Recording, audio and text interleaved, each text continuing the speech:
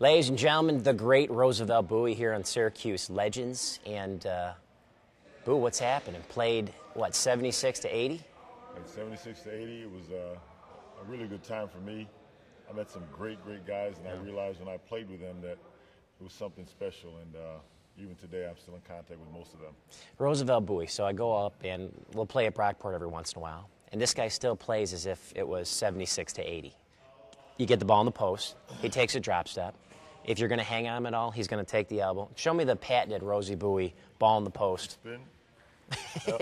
I don't hit anybody if they move. It's not my job to But you're coming there. It's not my job to worry about if I hit them or not. It's their job to worry about their head. It's nothing personal. I'm not mean or nasty. It's just what I do.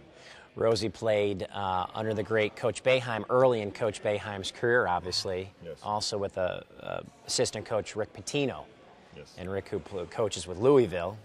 And I always think it's funny because Rick was as you described him, a fiery assistant that maybe used some cuss words once in a while. Yeah, he'd slip every now and then, but you got to remember, I was raised by a good Christian family. I couldn't even say lie at home.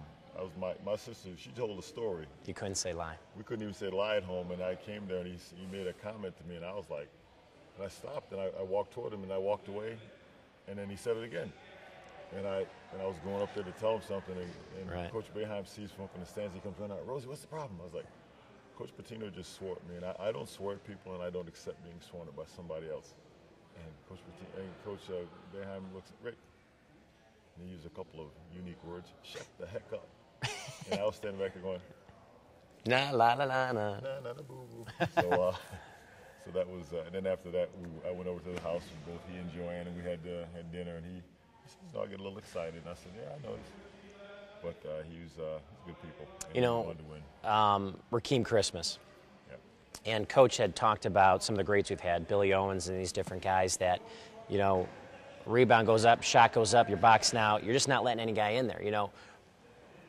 Rock right now needs to work on some of that kind of stuff. What would what would some of the stuff you would do with him to kind of get him, you know, physically strong to rebound that basketball, not let anybody slip in, and because he's got unbelievable potential. Yeah, you know, the biggest thing about boxing out is you have to headhunt. Yeah. You have to headhunt. First of all, you got to work with two other guys, because it's not, boxing out is not done by one person. It's done by a triangle. So you got to have two other people that you trust, that you know are not going to let anybody slip past them. And, I mean, to the point where if somebody slips past them, they'll fall down in front of them, not to let them get to the ball. And once you know that, it's pretty easy that you got three guys you can depend upon. But after that, you've got to go after the ball. People have a tendency to stop and wait for a rebound, when in actuality, go to the rebound is an oxymoron. You're actually supposed to, the ball goes up, you go away from the ball, knock the snot out of the guy trying to come in, and then you go and you create more space, and then you pick the ball up off the floor. So simple. It's pretty simple, but when people yell, go to the rebound, the guy gets all nervous, runs to the rebound, the ball bounces over him. Coach Boeheim starts pulling his glasses off and breaking them in half.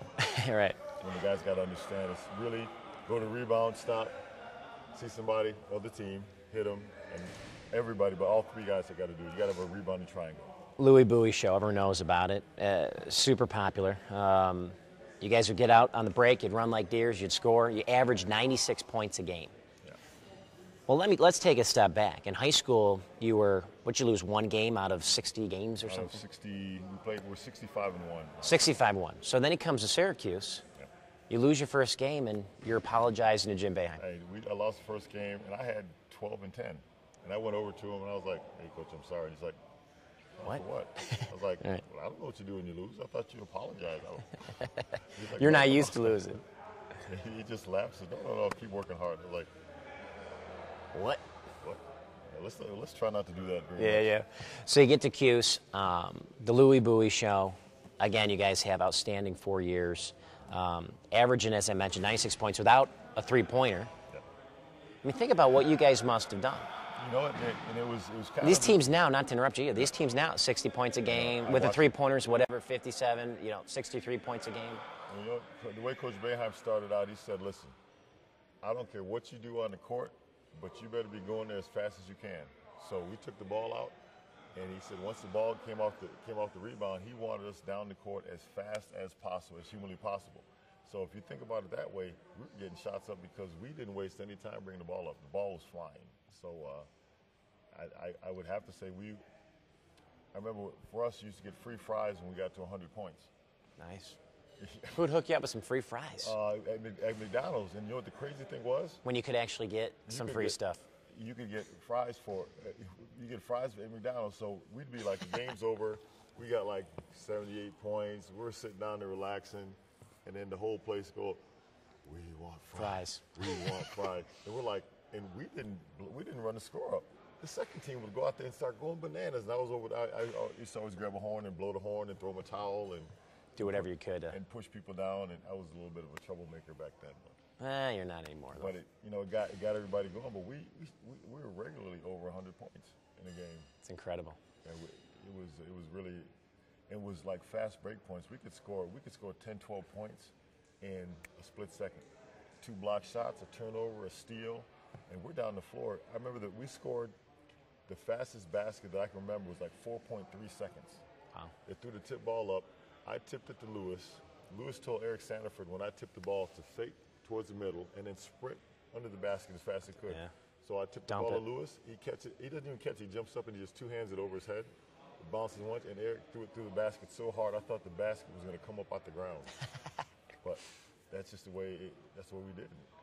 And then Coach Boeheim today compared to Coach Boeheim with you, night and day difference. Well, I shouldn't say night and day, but pretty. When I came back from Italy and I went to one of their practices, it was like maybe 5 years later, I went to a practice and I saw chairs in the gym. I almost passed out. Right, no chairs. There was not a chair in the gym and we could not sit down.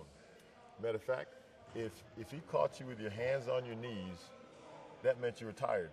And so he's like, oh, must be tired. We got to run some more.